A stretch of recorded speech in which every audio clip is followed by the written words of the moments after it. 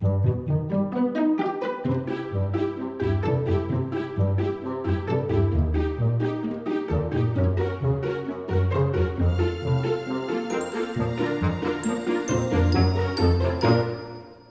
we go, computers, all right.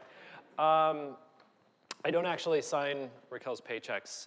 We use Trinet for that. They're great. You'd probably never get paid. I'm really terrible at stuff. So welcome, everybody. I usually ask this anytime I give a talk. It's probably kind of a dumb question here, but how many of you have used NPM before? How many of you are here at your first npmCamp? Anybody been using NPM since before it shipped with Node? Oh, small, a few of you. OK, so most of this is going to be boring. You already know the story. So once upon a time, there was this thing called Node.js. And the whole community actually fit on a small, relatively low-activity mailing list. And then Ryan went to Berlin. Ryan Dahl, the inventor of Node.js, went to Berlin and gave this talk. If you've never seen it, I recommend looking it up. It's kind of amazing, like, how much Node is still kind of doing the same kind of, following some of those same principles and which ones have kind of changed over time. But anyway, he gave this talk, and a lot more people showed up on the mailing list. So there was all this like really interesting work being done. People would say, oh, I wrote this thing. It connects to some kind of database, and to install it, you have to like make install and copy this thing over here in the symlink. And so difficult. And Node was really low level, so it was like you needed to be able to use other people's modules in order to do much of anything. So what I did is I took this little bash script that I'd been using, and I turned it into a Node program. And I sent a bunch of pull requests to a bunch of people's projects to add package.json files to their programs, to their modules. And then people started doing this weird thing where they did it themselves without me nudging them, which was kind of neat. And I had this idea that when everyone is pushing really hard in a particular direction, sometimes the best thing to do is not to join them and push with them, but just kind of figure out how you can reduce friction so that they can go faster. And that was kind of the goal of NPM. One of the mostly non-technical innovations that was happening around the same time and kind of rising in popularity around the time that I wrote NPM originally was this thing called semver, or semantic versioning. NPM was one of the first package managers to leverage this in a big way. Now it's kind of just obvious. That's how you do versions. And we've kind of evolved NPM with the semver spec. So there are actually cases. There was a moment there where like semver spec had moved ahead of NPM. We had to kind of catch up. The thing about semver that's kind of interesting is it doesn't solve all of the problems, right? It's not like magic that makes dependencies suddenly easy to manage. But what it does do is it gives us a set of words and kind of a shared vocabulary to talk about these problems. So you probably all have some idea of what like a patch version or a major version or a minor version is. And you may have had some passionate arguments about whether semver is like the best thing ever or the worst thing ever. And I'm here to tell you that I disagree with both of those points of view a lot. The semantics live in you. They live inside of us, in our brains. They're not in the numbers. The numbers are just these tokens that we can kind of manipulate. Small modules is another thing that's commonly associated with NPM. It wasn't actually an original design goal of the package manager from day one. I don't think that we've ever really done anything to try and make modules smaller. It's just kind of what happens when people can write small modules, right? They tend to. So it's sort of like the end result of increasing modularity in programs. You just say, well, why not have a wrapper, a packaging wrapper for this one function? And then once it's a thing, it needs documentation, it needs tests. There's kind of this mental shift to treat it like a first-class citizen. So the value of small modules ultimately is just whatever the value is of modularity. People can iterate in parallel, you get code quality and some isolation, but obviously every strategy has trade-offs. There's, once you have more smaller modules that do more things, you have kind of this assembly problem and a greater depth of abstraction instead of having to deal with all the abstraction in one place. So it's complicated. I think one of my favorite aspects of NPM is actually that, and what I've found in doing this is the surprises where like you solve one kind of problem only to realize that there was this much bigger problem that was kind of waiting behind it. So we get to increasingly be frustrated by more interesting things, which is kind of a career goal of mine as a software developer and entrepreneur. Actually, it all kind of started, it started for me about 7 years ago as sort of an unplanned adventure because I was actually trying to work out a way to write a web framework in Node. This is before there were any web frameworks in Node. There weren't like, you know, I don't know, 50 like there are now probably, but I was trying to figure out a way to build this nice framework for building websites.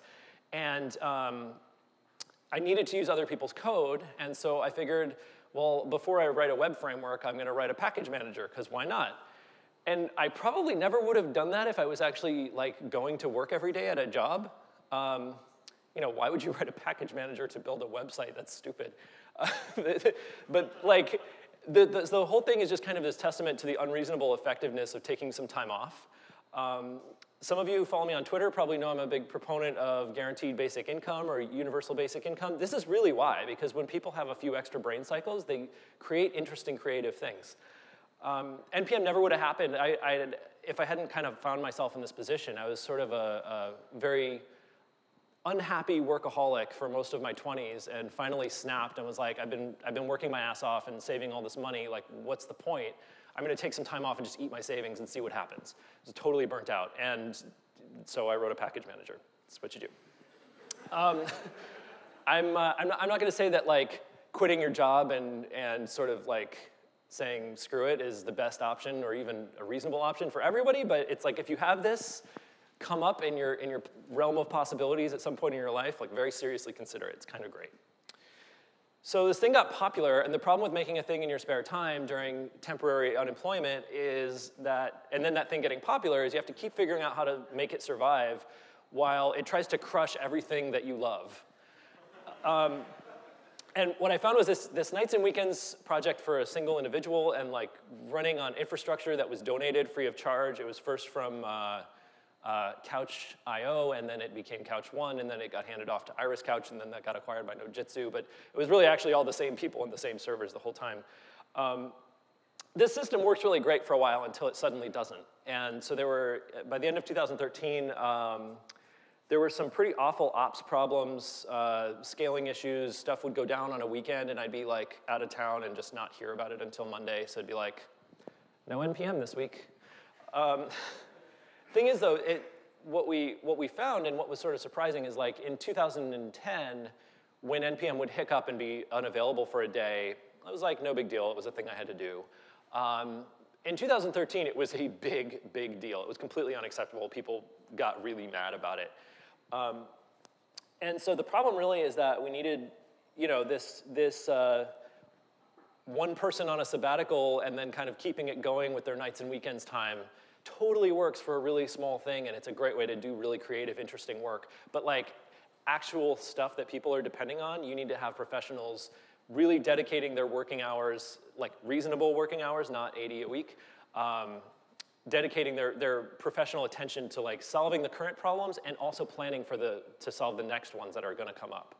The thing about exponential growth is that it's really hard to have sort of a gut reckon about it. Anything that's exponential tends to just be continually surprising. But, you know, because our brains are not evolved to deal with exponential growth, but it's pretty straightforward to do the math of it. Like, it's actually not that complicated to sit down and plan, okay, here's where we need to be next year. Yes, that sounds crazy. Yes, that sounds wild. That is completely not reasonable that we'll scale that big, but I can tell that we are going to because that's what the graph says. Yeah, so starting a company sounded kind of fun. A bunch of companies out there had said to me that they wanted to give me money to be able to host their private code on NPM and also to ensure that it didn't go down all the time. So that seemed like a pretty good plan. Start a company, make some money.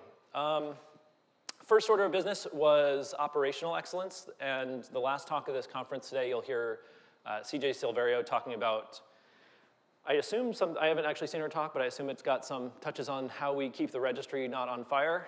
CJ is NPM CTO. the next thing we did was we built an enterprise version of the registry that you can pay money to have inside your company's firewall. The next thing we did was making it so that you can use private modules on the registry that we host, so you don't have to install it inside your company's firewall if that's not a thing you care about. And along the way, we've been working on improving the CLI, the website, writing docs, answering support emails, and now apparently throwing conferences. So why do we do all this stuff? npm is here to help you make things with JavaScript. The registry is really a crucial part of modern open source development. And we feel like we have a duty, I feel like we have a duty to keep that going, to keep that running.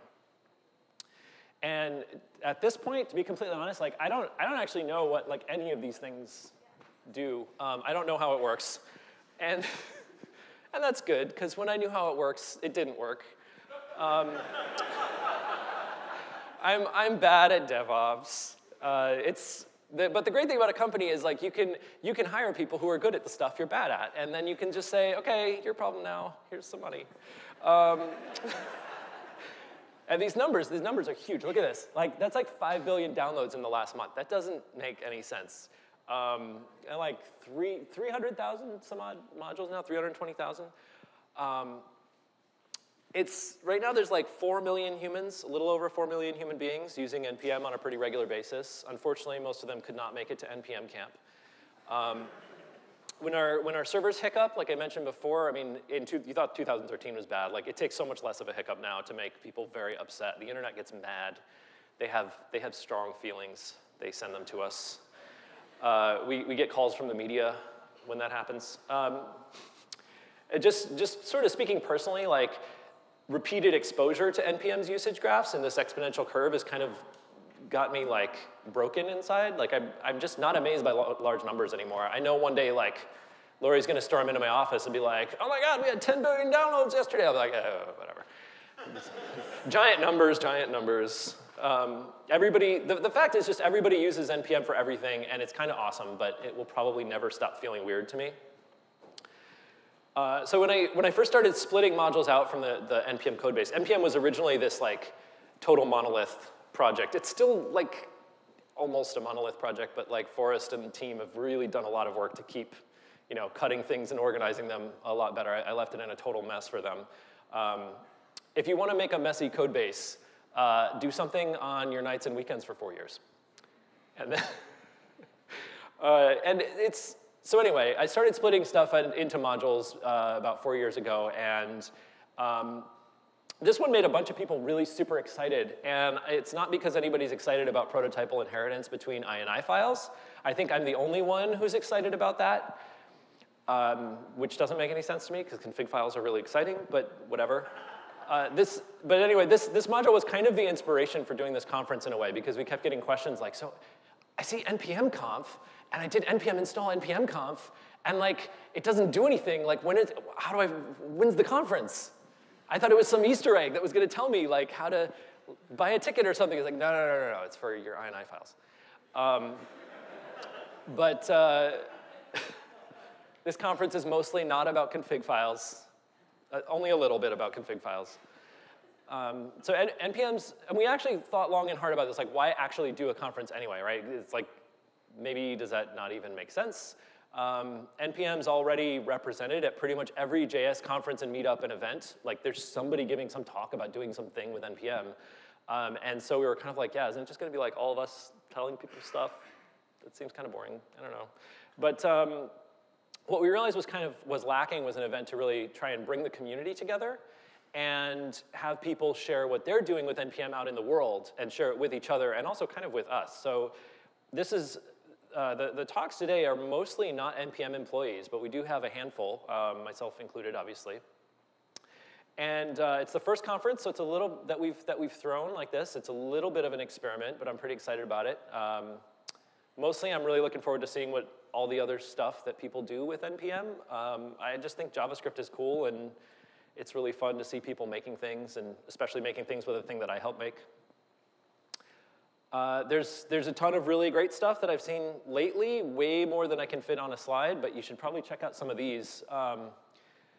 most of the, or one of the fun things is that like a lot of these are actually ideas that I've had, right? Like Zytco is a deployment thing. Greenkeeper like checks out which deps whenever they get updated and make sure that you can kind of stay up to date. Node Security Project is exactly what it says on the tin. It is a project to increase node security.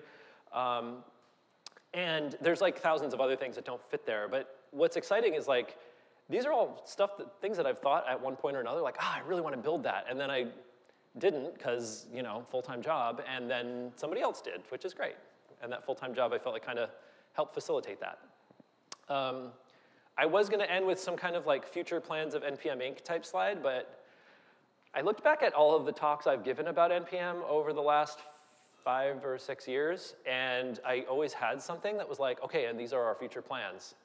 And historically, I'm terrible at planning the future. I have no idea what we're gonna do. Like, all of my great big ideas we just never, ever, ever do. And then like here, somebody beats us to it. And they do a better job anyway, and they're using NPM anyways. It's like, all right, well, we just have to keep the registry going so they can keep doing it then. That's our job.